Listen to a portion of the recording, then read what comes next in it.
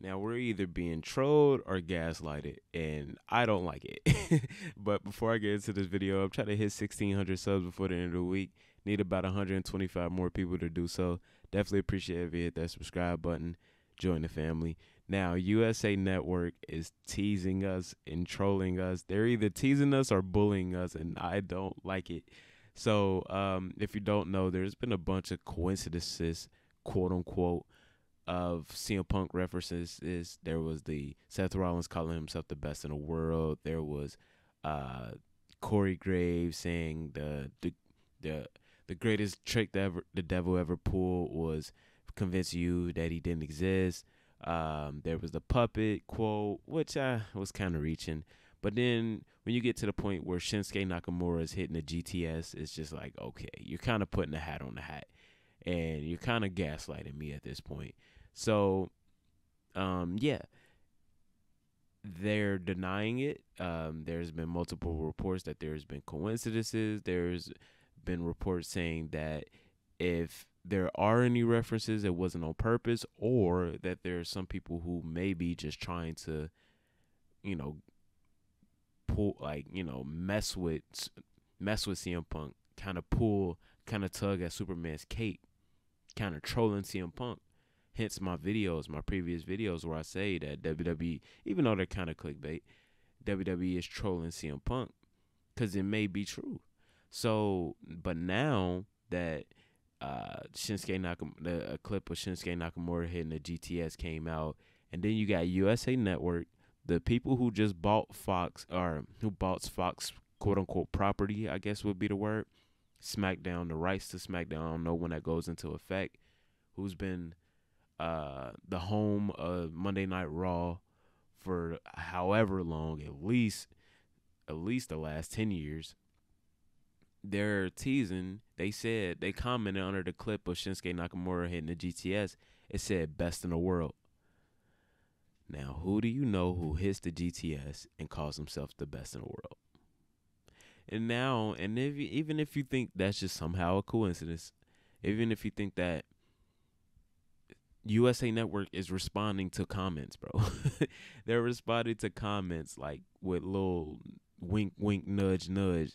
Like, bro, like again, we're either being gaslighted, lied to, or trolled. We're either getting made fun of. They're having fun at our expense, and I don't like it.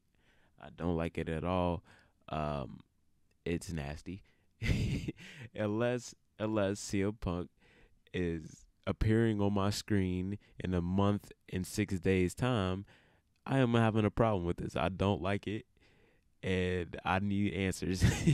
I like if this leads to CM Punk returning, then of course, by all means, keep teasing us.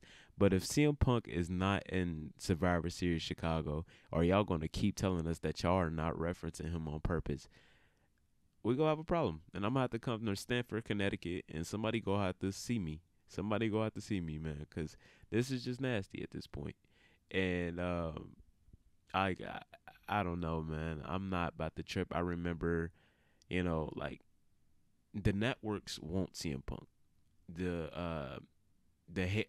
higher up, whoever gave, I believe it was WBD or whatever, whoever gave Tony Khan, whoever told Tony Khan they wanted Collision, they gave CM Punk that nickname, One Bill Phil, because he's the one true article. He's the one true article in a world full of counterfeit bucks. You remember the line. Like, that guy specifically wanted CM Punk. Back when WWE Backstage happened, when Fox first got acquired the rights for SmackDown, the higher ups wanted CM Punk in 2019.